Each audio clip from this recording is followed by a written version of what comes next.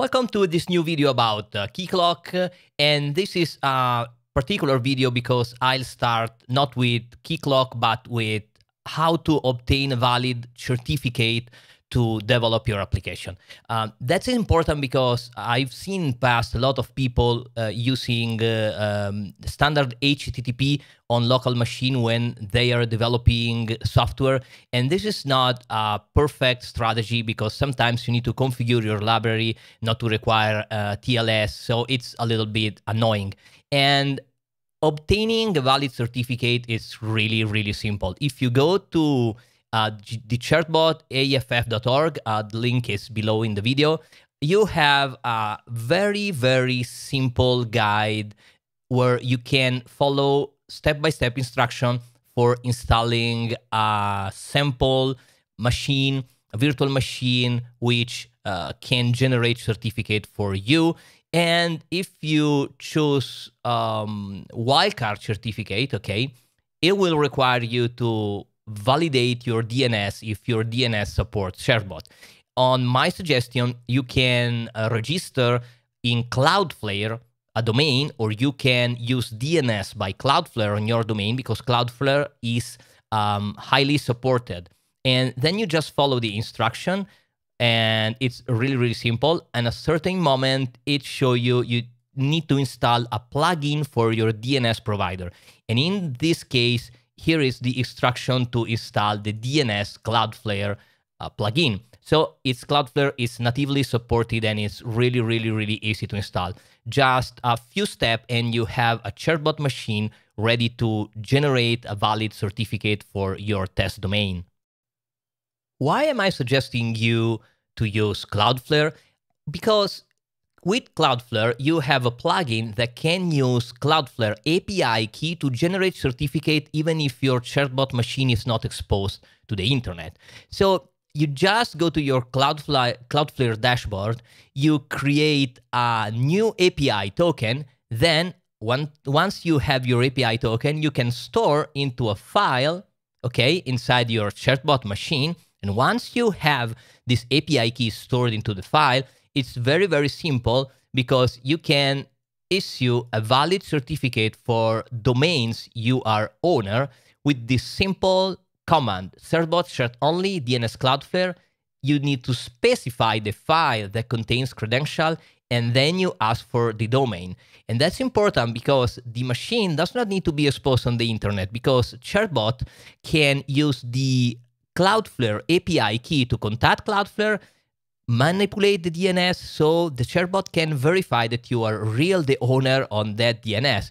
And that will generate a valid certificate. And then certbot, each 90 days, the certificate will expire and the machine will renew a certificate automatically for you. So you'll having a little small virtual machine that can generate certificate for any subdomain you want to use for your testing purpose, for your developing purpose, and this is very, very important. Now let's go to the core of this video. How can I use the generated certificate to create an instance that runs locally in my computer using keycloak and a valid HTTPS certificate, a valid TLS certificate? Well, first of all, I'm in Windows and I'm in a local directory, cdevelop certificate keycloak.coderex.com.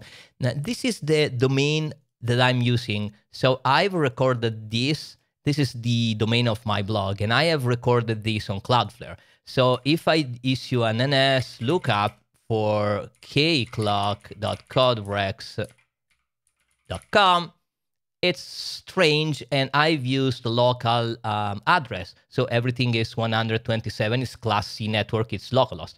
And this is good because I'm not going really to have a public keycloak server. So I've used the public DNS to resolve a local address. It's not a problem. And then I can issue a SCP instruction, -r recursive, my username, and the IP address of the machine, and SCP is used to copy file through SSH. So I'm listing the folder I need to copy, with a slash asterisk. So I want to copy all the certificate that the certbot machine is 10009 generates for keycloak.cloudflare.com, and I want to store in the local directory, hence the dot. So I press enter. I need to enter the pin of my YubiKey, touch my YubiKey, and here we are. With a simple command, I've copied all the certificate on my local Windows machine.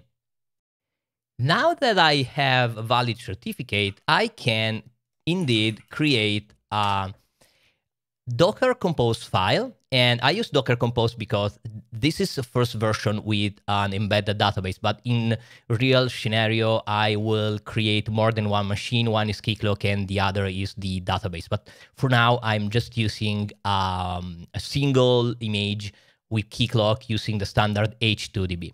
So the particular stuff, the particularity of this configuration are the volumes. So first of all, ports, clearly I'm using the IP address I've set up for my keycloak server in my public DNS. It's 127.1.0.1.